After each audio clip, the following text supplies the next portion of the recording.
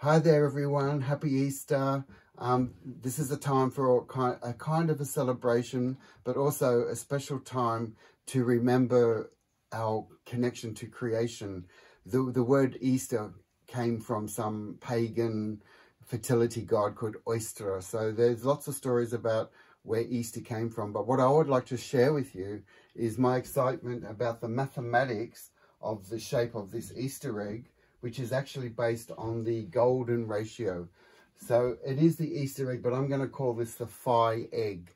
An egg symbolic of creation, as we know, birth and creation. So what I'd like to do is, I'd like to start off with the value for Phi. So if we start off with a circle, let's start off with the circle. So I'm just going to go over the circle in my yellow chalk. So you can see we have a circle, but the measurement of the circle, here's our center. If we allow the radius of the circle here to be Phi.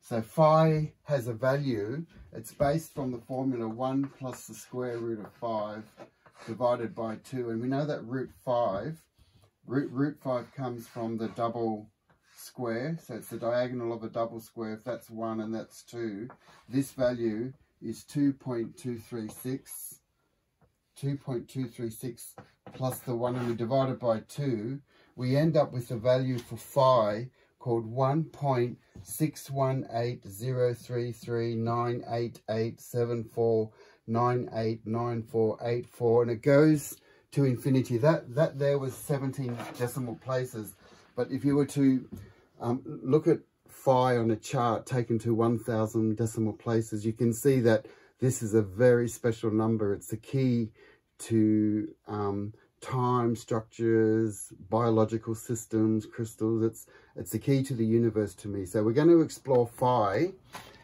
So by setting our circle to Phi, we know that this is 1.618. So that means the square around it, also that means the distance or the diameter. If we were to look at this whole distance here, we'll call that 2 Phi, because if that's 1 Phi and another Phi makes the diameter, we'll call that 2 Phi.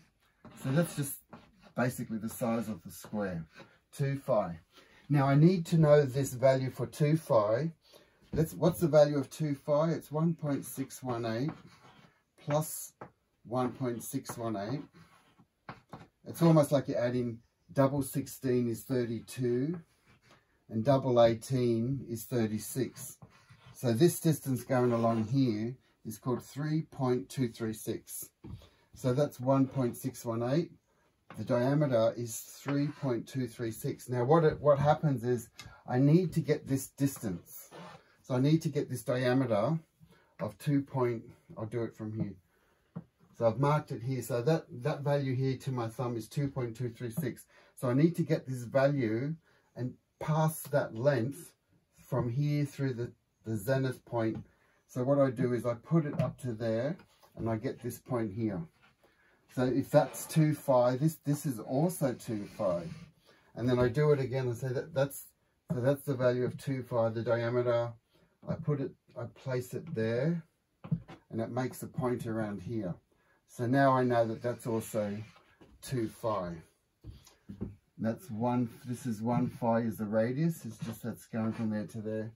What we want to establish is what's the height, the vertical height of our Easter egg. So by applying 2 Phi, I've got 2 critical points. And now that gives me enough information.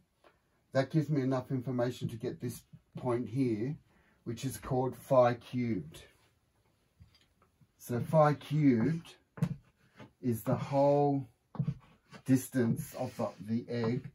So Phi Cubed means it's 1.618 times 1.618, which is 2.618 times 1.618 again, and that equals 4.236. So that distance here is 4.236.